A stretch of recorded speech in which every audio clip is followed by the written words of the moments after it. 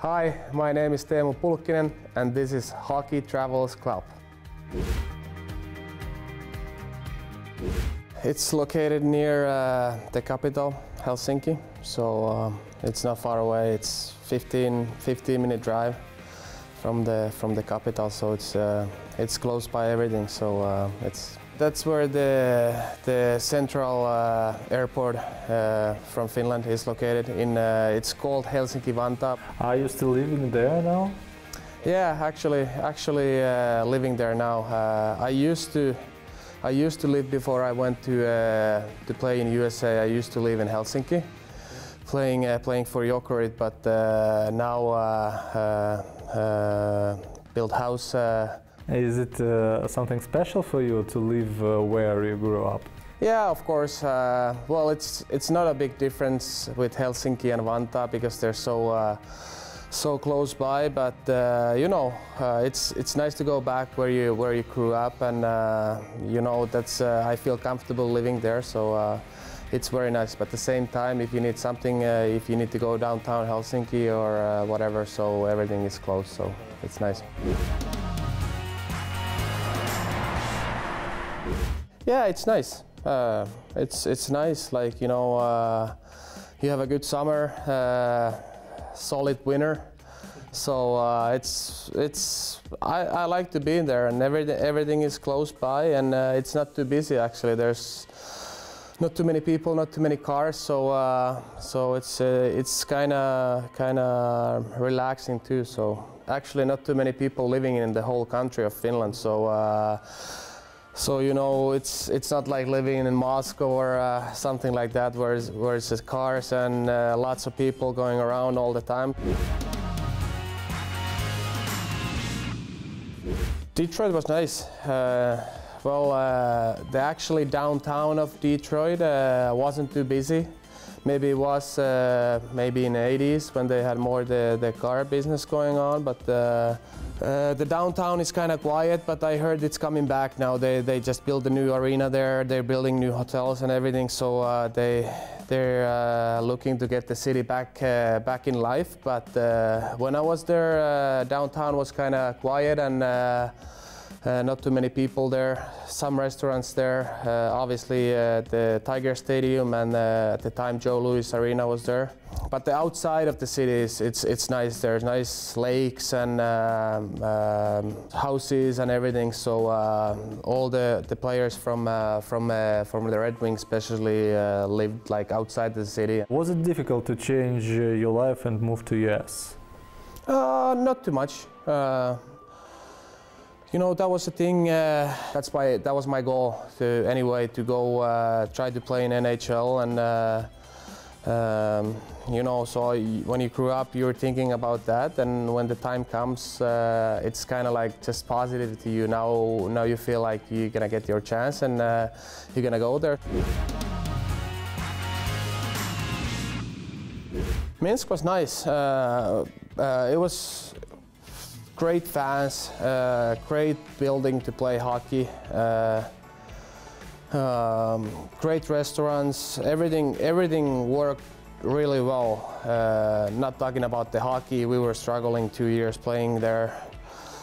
We didn't get the wins what we wanted, but besides that, living there, fans, everything. Hockey there, it's a great city to play hockey. Well, what did you know about Belarus before you came there?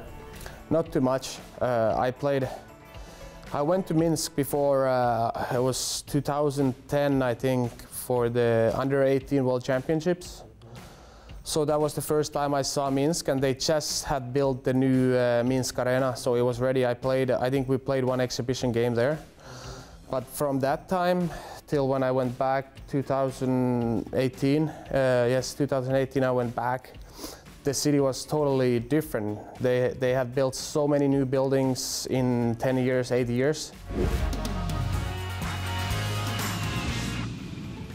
It was good. I like it. It's probably one of the biggest cities in the world. I don't know if it's the biggest one, but yeah, lots of people, busy. You always have to take your time if you're thinking about going somewhere. So you always need to have your 1 hour period. Maybe I would say the weather.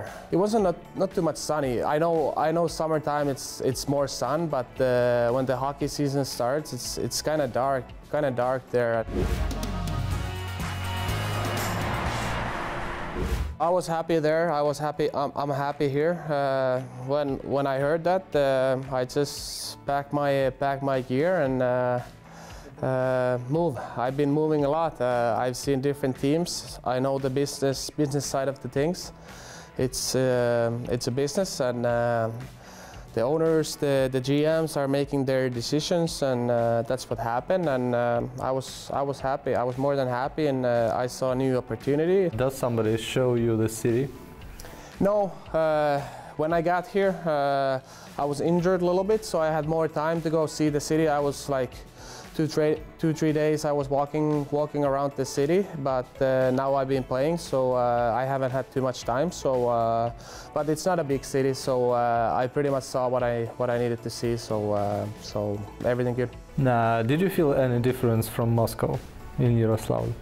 Well, of course, Moscow, it's so big, and you have so many places to choose where to go to have a coffee or something. But for me, I don't really do anything. My job is to play hockey, and I focus to play hockey and focus to the game. So I just after the practices, I go back to the base. I might have a spa or something.